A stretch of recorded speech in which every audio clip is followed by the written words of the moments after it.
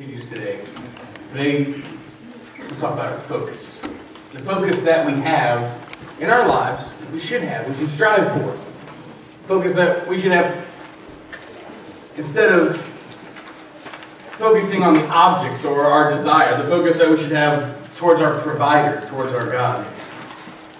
The focus that we have while we wait for God, while we wait for Him to come back for us, while we wait for Him to show us that next opportunity that we may have in our Christianity, in our lives, to grow and to reach out. This Friday, my focus was in a different place than usual. I'm a very routine person. I do certain things at certain times. Now, granted, in the ministry, you can get pulled in a number of different directions, sometimes in 1,000 different directions. Does that sound familiar to anybody else? It's not just ministry, is it? It's life in general today. But I also get very routine. There's certain things that I tried to do on certain days.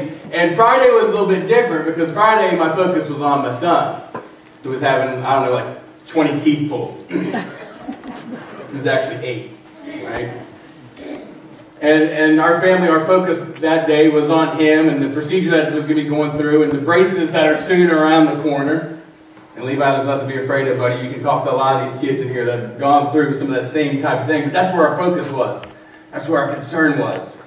And of course, later that night, me and Amy were still concerned, and Levi's jumping around being his normal self. Because kids are resilient. And the next day, we're still trying to say, now, slow down, Levi, slow down, as he wants to wrestle and do the things that we typically do on a normal day. But really, the whole time, our focus needs to remain on God, our faith. If we focus on Him first in our lives, we're going to find that so many other things fall into place. Thank you so much for the prayers for Levi. Look, he's out here passing out bulletins today.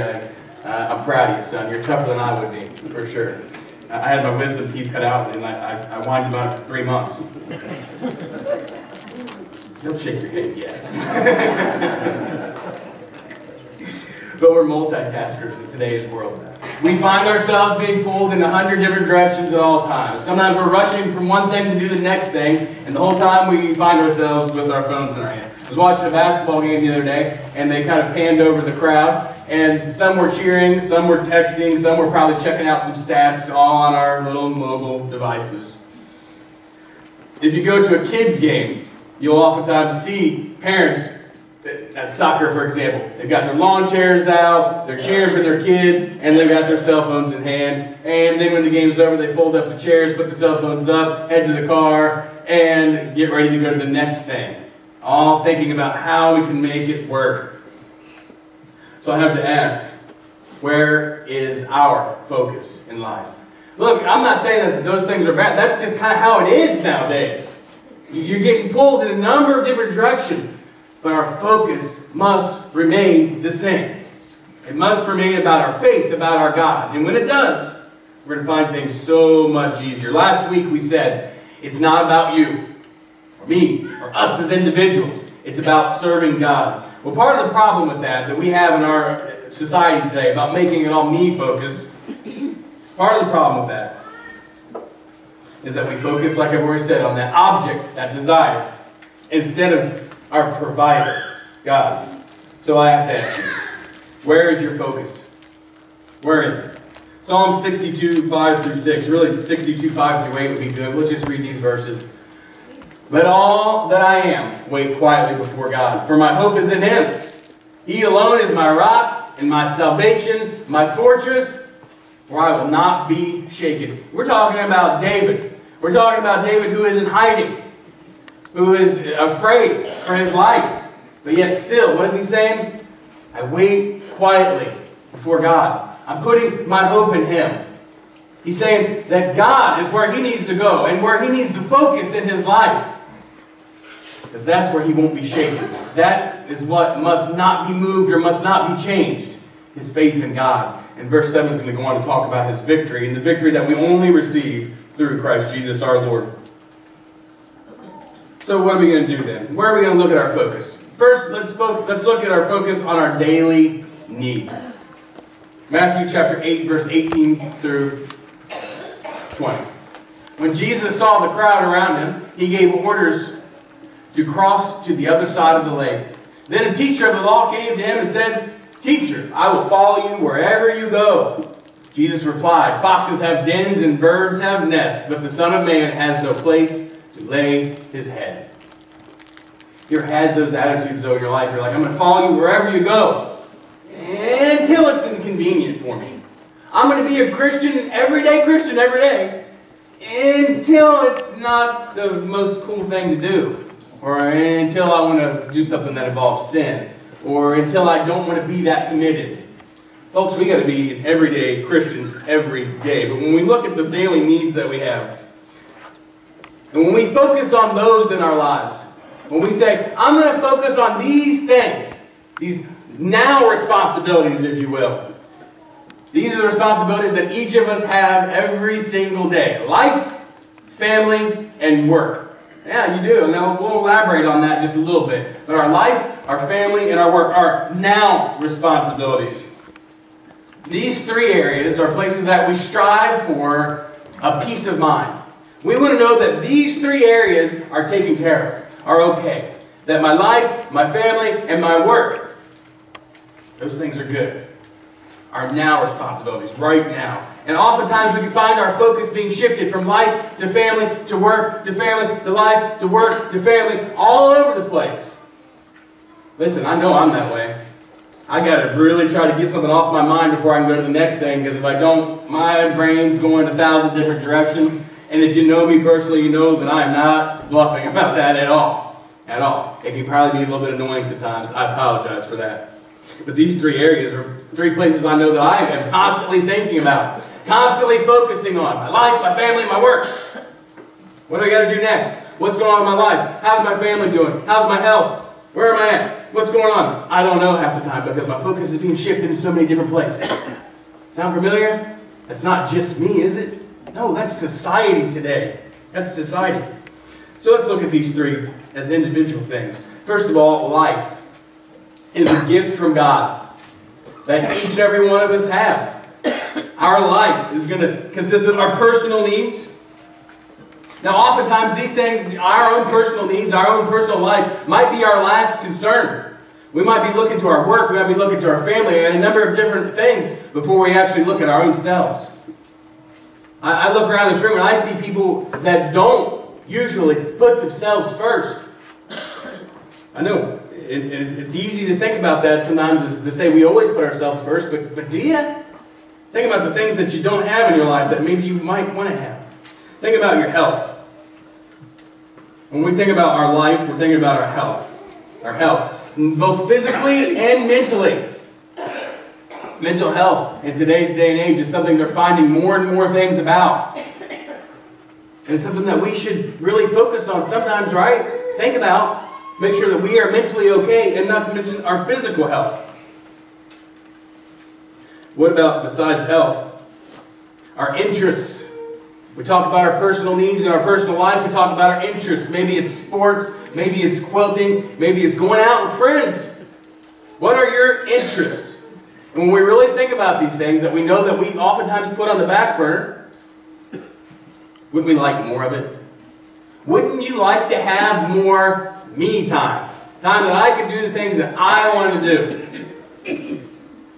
I want to go to basketball games. I want to go to baseball games. I want to go play sports. I want to do the things that just I want to do. Oftentimes we find ourselves in that spot though, but we often put that on the back burner too.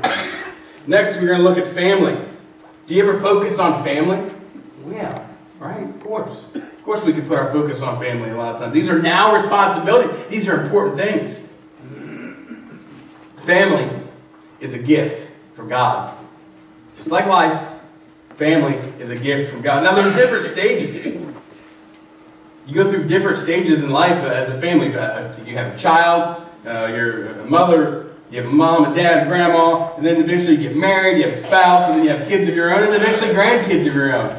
There's different stages of this, but the fact is, we know that we have responsibilities with this. These are now responsibility. With our family, we have to love, we have to teach, maybe just a little bit of spoiling going on too. That's what we do. And we focus on that. Life and our family. And then finally, work. Work is a gift from God. That's right. That's right, it is. And maybe you're thinking, you know what? If I win the bajillion-dollar mega lottery, I'm not going to ever have to work again. But that's not true. That's not true. Yes, you will have responsibilities involving your now responsibilities of work every single day of your life. Every single day of your life, you have the responsibility to work. Now, let's keep it real, though. Work is going to give us an opportunity to provide for our family. Income, if you will. And maybe you just said, well, Brother Mikey, I'm retired. Okay, but you know what? You've earned that right because of your work. Your career. That could be a now responsibility that we often find ourselves focused on. But even if you don't work anymore, even if you're already retired, we still have the responsibility to work because it's not about us. It's about serving God. So we're going to serve. We're going to do whatever our abilities allow us to do. Oftentimes, you're going to stay busy. And I was talking to somebody this week. I'm not going to say who. I was talking to somebody this week that talked about the retirement that they went through. And how they didn't necessarily want to retire. But it was time. And now they have to find a way to stay busy and be active and do things and work and serve God. Because that's something that we need to be doing every single day, whether you're retired or whether you're not. Whether you're a teenager and you haven't got your first job, or whether you're only a few weeks away from retirement, or whether you just retired this week, congratulations, Steve Reed. Congratulations. You earned it, buddy. Congratulations. These three things, though, our life, our family, and our work, these are things that oftentimes we find our focus torn from these three things. We've got to learn how to manage and how to be efficient with each one. Well, there's only one way to do that, and that is to focus on our daily provider. How are we going to focus on our daily needs? Well, first of all, family, life, and work are all very important now responsibilities, but those things should all be underneath our main focus, which is on our daily provider, on God. Luke chapter 12, verse 29 through 31 says this, "Do not set your heart on what you will eat or drink. Do not worry about it, for the pagan world runs after such things, and your Father knows that you need them. But seek His kingdom, and these things will be given to you as well."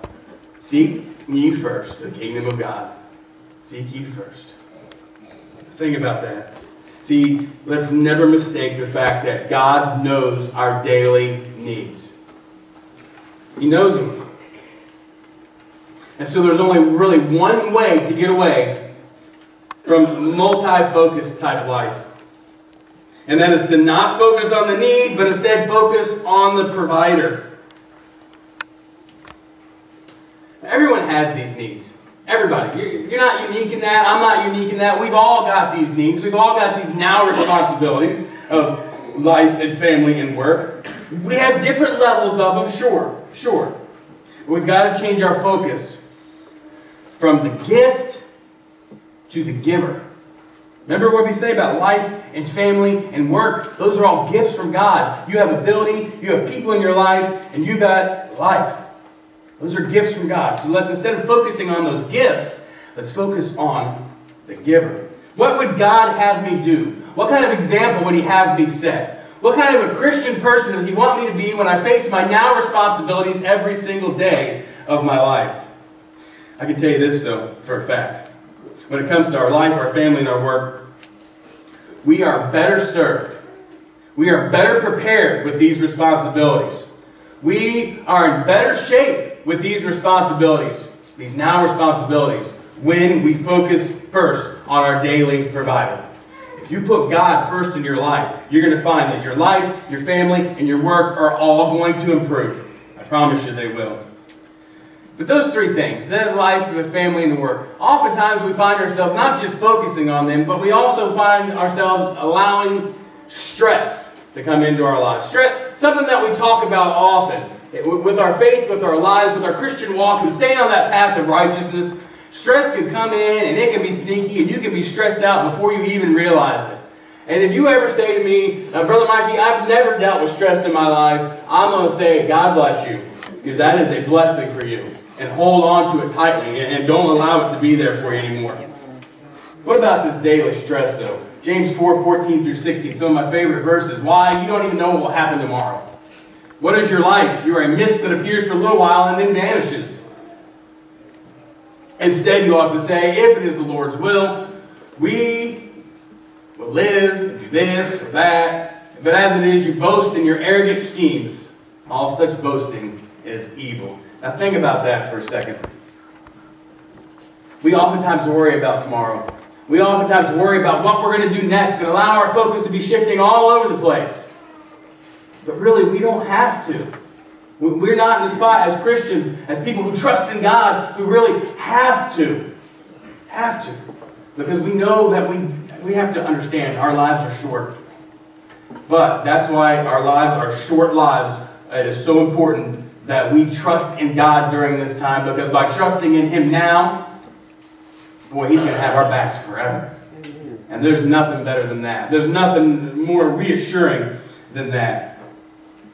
But our focus sometimes, it becomes a tunnel vision.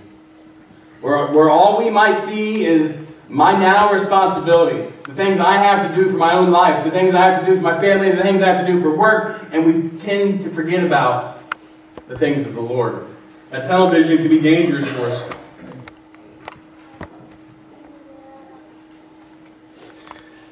The tunnel vision can make our stress even worse. And we've all done it. I think that we're all guilty of it. And if you want to say that you're not, then maybe you can say, I know someone who suffers from allowing themselves to be overstressed. To allowing their life to be out of balance.